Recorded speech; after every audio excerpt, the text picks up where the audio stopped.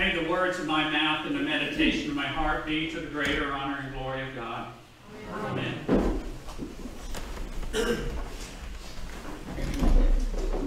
My father's employer, the man who owned the barber shop in which my father worked, had a lake, and from time to time we would go out and go fishing at his lake.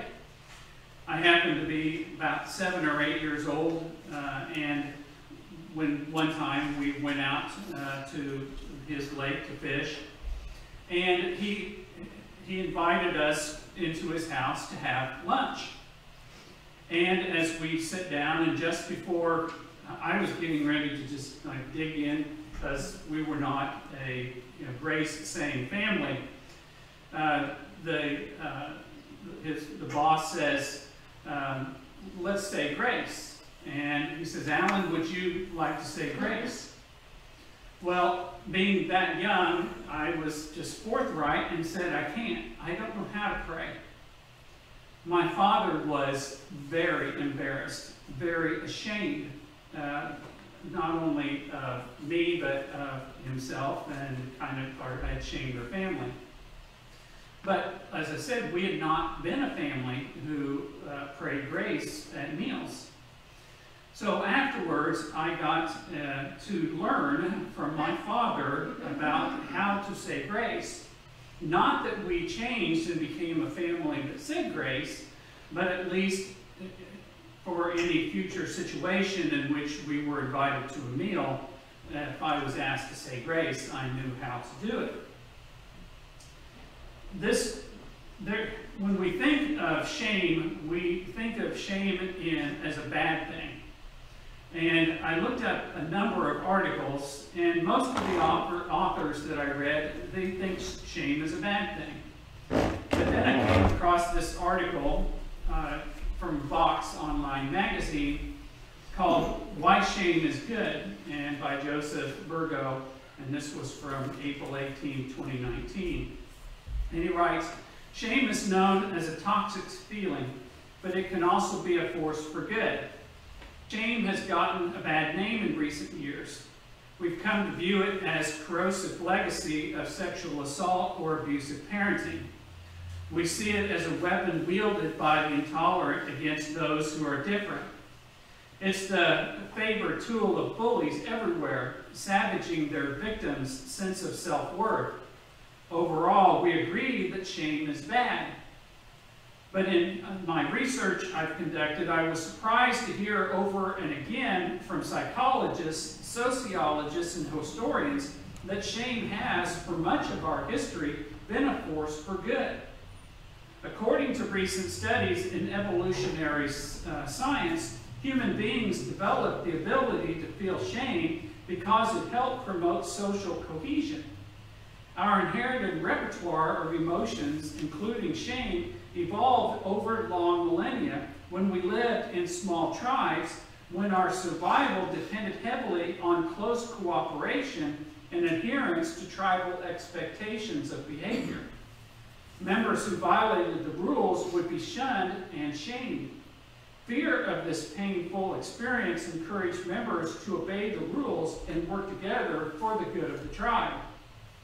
The function of shame is to prevent us from damaging our social relationships or to motivate us to repair them. Throughout history, society everywhere has made a use of shame to express their values and enforce expectations for how their members ought to behave towards one another. Of course, there's another side to it too. During periods of massive change, shame, a tool that requires shared values across the society, can quickly become a divisive cudgel. But the kind of shame that shapes and reflects society's values has roots in a much more personal place. While often characterized as a destructive psychological feeling, shame can help people define their own values and live up to them. In learning to recognize legitimate shame from toxic shame, we can wield shame as a tool for growth. Shame plays a vital and constructive role in governing interpersonal relationships.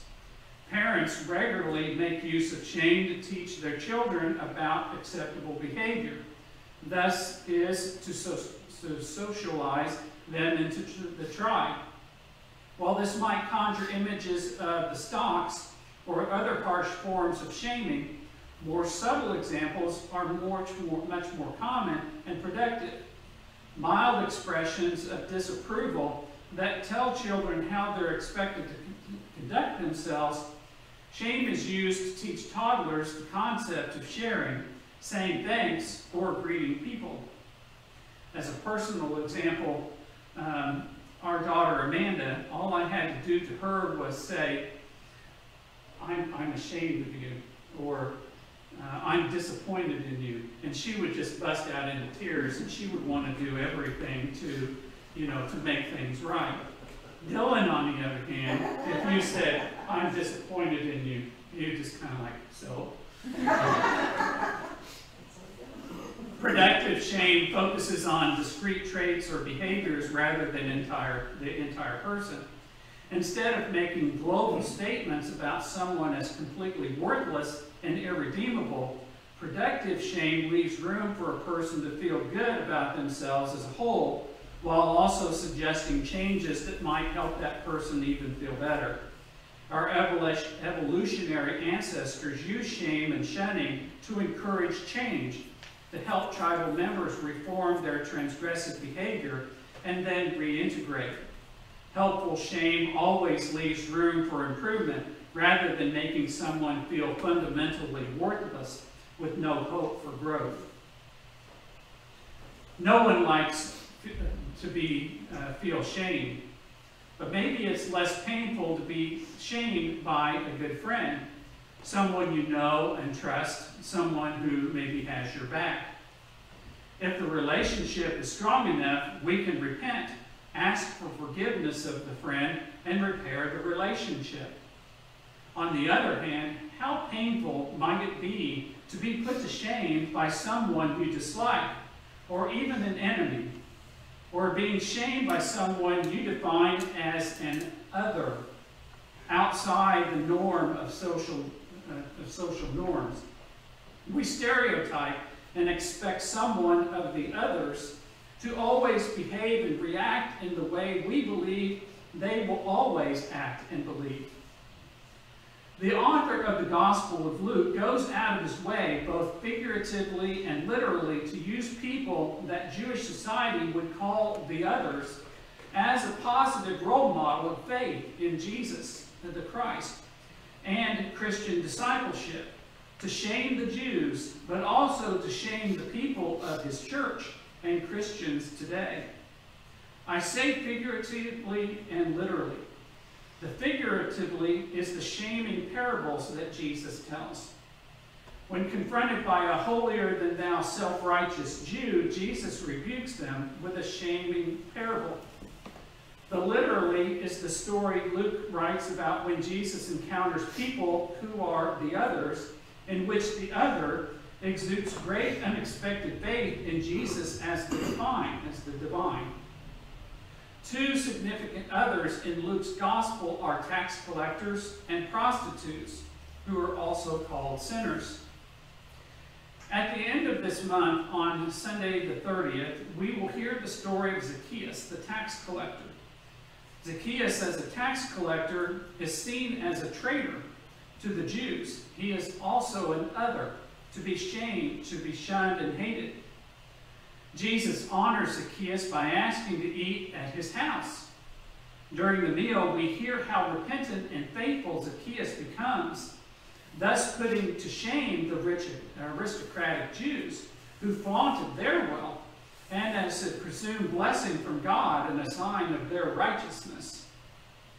Now, back in Luke 7, Jesus was invited to eat at the house of a Pharisee.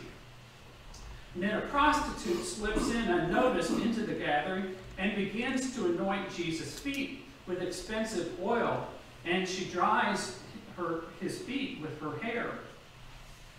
The Pharisee is disgusted that Jesus would allow himself to be defiled by this debased, sinful woman, this other. Jesus publicly praises the woman for her kindness and faith, thus shames the Pharisee for not showing similar hospitality. The ultimate worst of all the others in the eyes of the Jews were the Samaritans. The Jews considered Samaritans as half-breed Israelites, because when the northern kingdom of Israel was conquered by the Assyrians in 721 BC, both the exiled Israelites and the ones left behind intermarried with their Mesopotamian captors, while the Jews in the Babylonian exile claimed that they remained pure. They also despised each other over how to be faithful in worship of Yahweh. Most Jews had more respect and tolerance for Gentiles, who they considered foreigners, than they did for Samaritans. Yet Jesus uses a Samaritan in his parable of the Good Samaritan to shame a self-righteous Jewish lawyer. The Good Samaritan is praised as being more merciful and godlike than a Jewish priest and a Levite. So now that I've set the stage and explained how shame plays a role in ancient biblical culture, let me explain how shame plays a part in today's gospel reading. The story starts out by showing the misery that misery loves company. 10 lepers are hanging out together, and we are told that one of them happens to be a Samaritan. And we're not told how good or bad the 9 Jews, the other Jewish lepers, treated this Samaritan. There's at least some level of tolerance between them for them to all be together. Jesus is traveling in border region between the Jewish-dominated Galilee and Samaria. The 10 lepers see Jesus and his disciples coming their way and cry out to Jesus to show them mercy. This is the second noticeable occasion in which Luke, in Jesus, encounters a leper. Back in chapter 5, Jesus actually touches a leper and heals him. But this time, Jesus just speaks the healing into reality. All 10 had faith enough to believe that they would be healed by Jesus' words. Jesus orders them to go and find the nearest priest and have their healing confirmed. They turn on their heels to leave, and we're told that they experienced this healing. The shame of the story comes when the Samaritan returns to Jesus to praise God and humbles himself at Jesus' feet.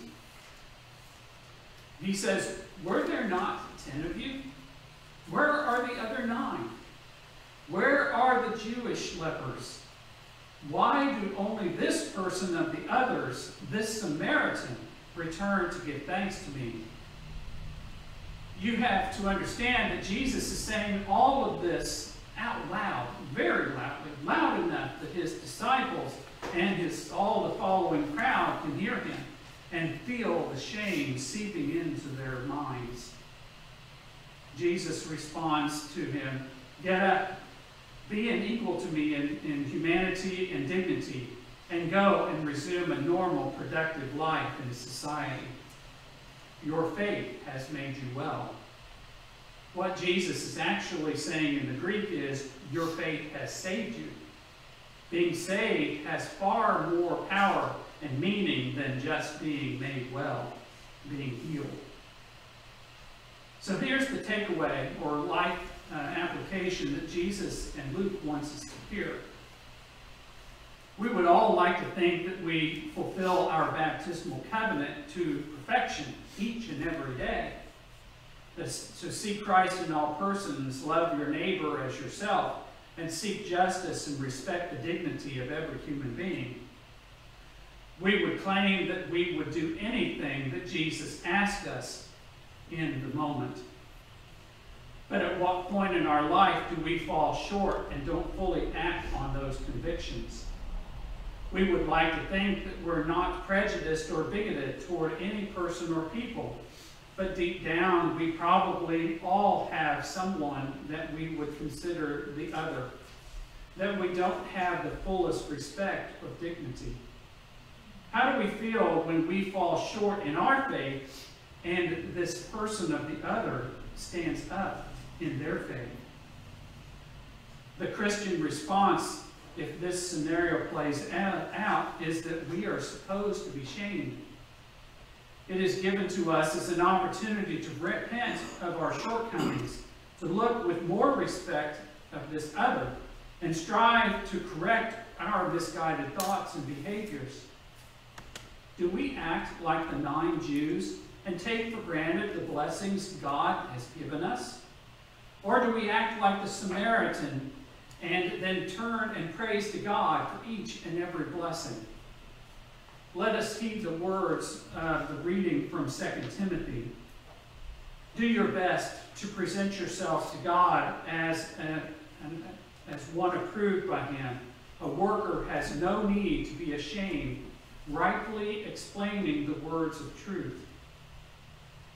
Let us always seek to serve Christ, to love others, to see these others as human beings, as just like us, as fallen and in need of repentance, in need of a Savior, and also to know that when we are shamed, that we have a God who is forgiving and loving and wants to lift us back up again.